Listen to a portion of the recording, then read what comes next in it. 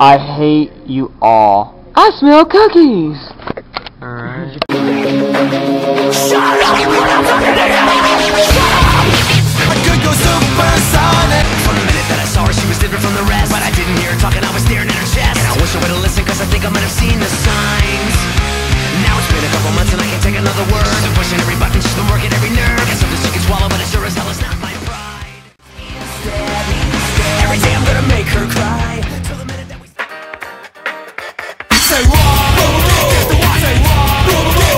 and he comes into work with a sawed-off shotgun, walking through the hall.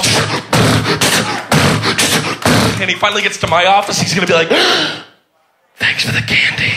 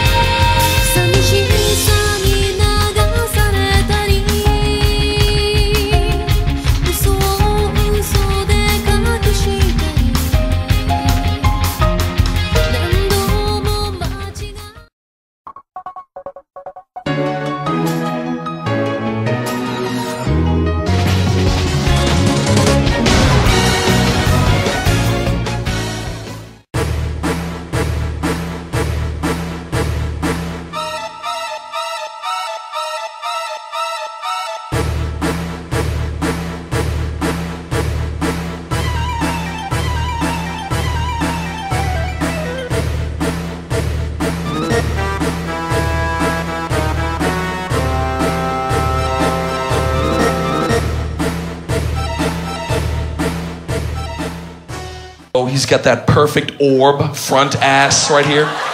Even Karen the douchebag. Realize something. Think of the group of people you've known the longest in your life. Think of the group of friends that you've hung out with the most. Maybe one person in every group of friends that nobody fucking likes.